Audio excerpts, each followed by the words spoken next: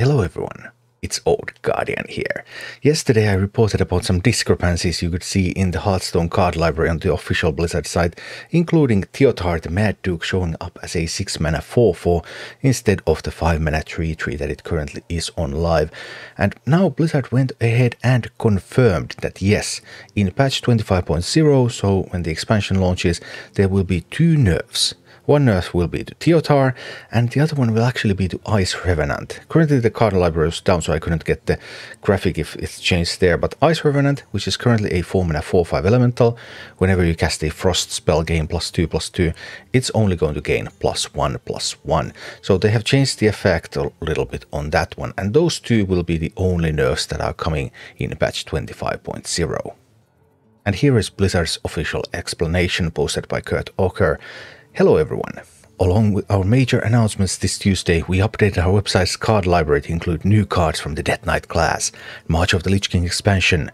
Additionally, Death Knight deck building has been enabled there to allow for early theory crafting. We're aware of an unexpected issue where we leaked everything. With the implementation of this feature, that has caused some cards to show up with different stats than their in-game counterparts. The inaccuracies do not reflect planned changes to these cards, with the exception of Theotar the Mad Duke and Ice Revenant. Those 2 changes will arrive without 25.0 update. So I also reported that there were multiple other discrepancies which I thought were just mistakes because they were old versions of cards, and that turns out to be correct. Those are not reflective of future changes. And then they have some comments. The release of a new class is an incredibly exciting moment for Hearthstone players everywhere, and a moment that we want to be as enjoyable and accessible as possible. Knowing the importance of this new class release, our plan with Theotar was to test out a smaller nerf to the card before potentially moving to a larger nerf.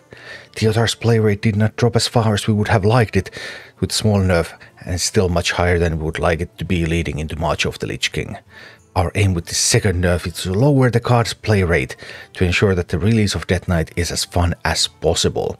Hey Blizzard, I have a free tip for you. If you want to lower the play rate of a card, you know what to do. It will give all of your charge minions +1 attack. That's the perfect solution. Theotar play rate will plummet. Trust me. Trust me. I know what I'm doing. Then, the nerf to Ice Revenant might appear out of place, but it feels like a necessary one in a world where Death Knight has access to multiple cheap frost spells. In testing, we were frequently seeing Ice Revenant's game-ending size on turn 4, and the card was simply overshadowing many of the new and exciting things going on in the set. That was a fun one, and that was a good catch from Blizzard.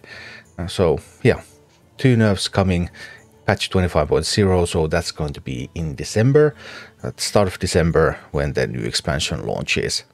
As traditional, leaked by Blizzard, but out of tradition, also now confirmed by Blizzard. Thank you for watching. Click like and subscribe if you enjoyed this, and a special thanks to all of my Patreon supporters, YouTube members and Twitch subscribers who make all of these videos possible.